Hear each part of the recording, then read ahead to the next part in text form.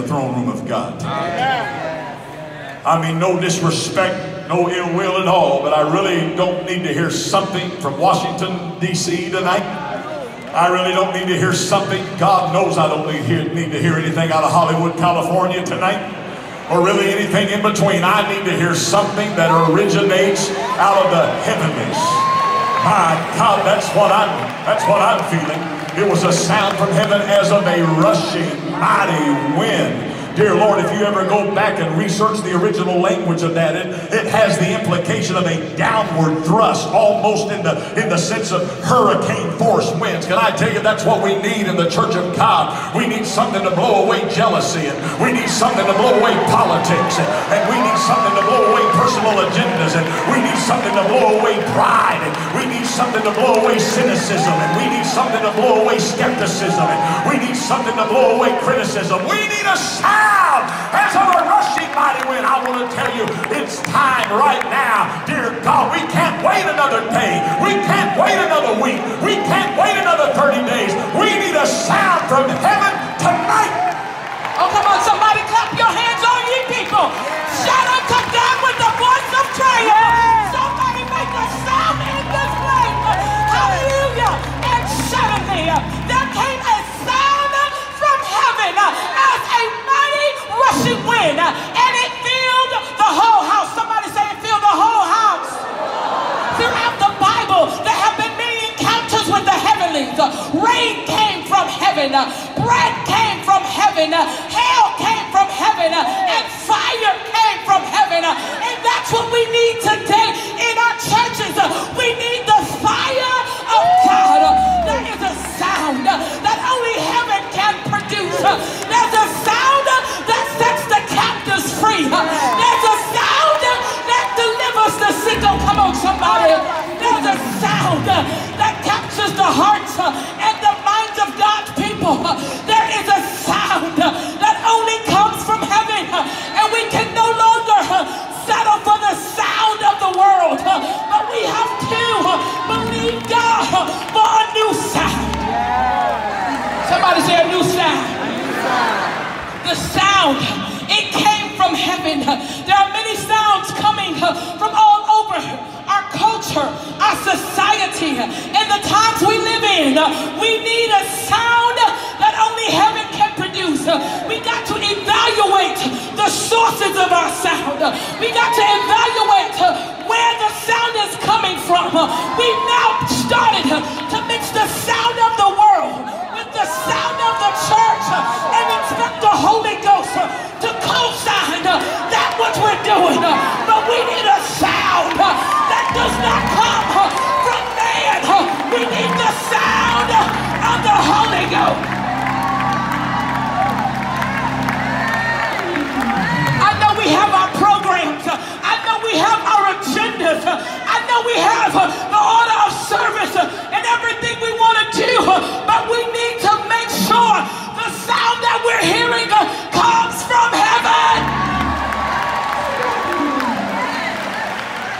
You want to know how to reach this generation? You want to know how to reach young adults? You want to know how to reach young people? Show them the sound from heaven. Allow the Holy Spirit to give us that sound for our generation. Don't settle for giving us, my God, mediocrity, but give us the word. Give us substance. When I was growing up, they used to give us something called a program. Lift your hands if you remember a program. And in the program, they have the devotions and the inspiration and the introduction of speaker and the preacher. All of that is listed on the program. But on our programs, at the very bottom in the fine print, it used to say that this service is subject to the leading of the Holy Ghost. Have you left room for the Holy Ghost? Have you left space for the Holy Spirit in your agenda? Somebody say there's a sound. There's a sound. There's a sound. There's a sound. It cannot be manipulated. It can't be created by man, but it only comes when we seek the face of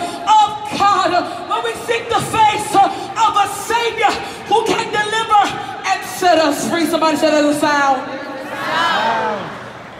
This sound was from heaven. This sound came as a mighty rushing wind. It had force to it. My God, we need a sound that not only ministers to the parishioner, but it ministers to the preacher. We need a sound that's authentic. We don't need a sound that is fake. We need a sound that comes from praying and seeking the face of God. A lot of folks in my generation, we crave attention, we crave fame, we crave money, we crave the things we see on social media, Instagram. But my God, if you would get off Facebook and put your face into the book, you can experience the power of the Holy Ghost. What are the sounds of Pentecost?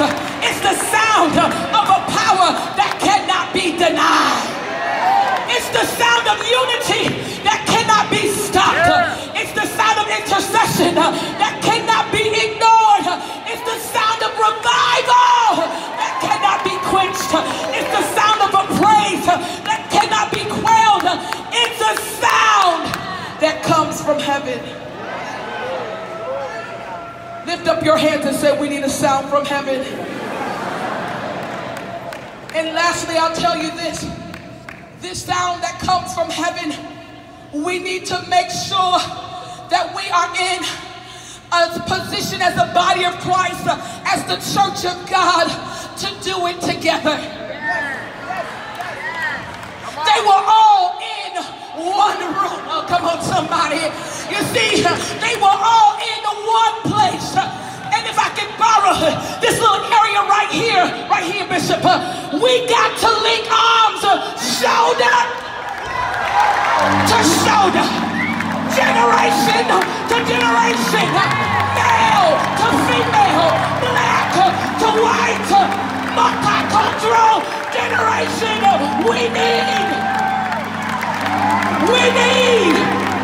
We need the sound of heaven. How about your neighbor say we gotta do it shoulder to shoulder? The word says, in the last days, I will pour out my spirit upon.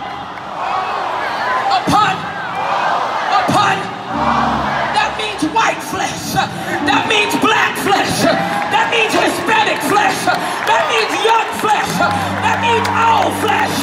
All flesh.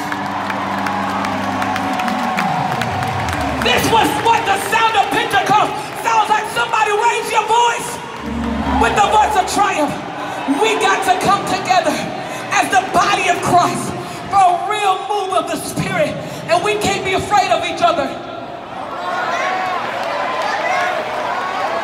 My time is up, but we got to join together, shoulder to shoulder, in a spirit of unity, because that's why the Spirit of God was able to come into that place. It was because they were in one accord. Turn to them and say, we got to come together. And there will be a sound from heaven. Oh, let's lift up that sound. Lift up that sound.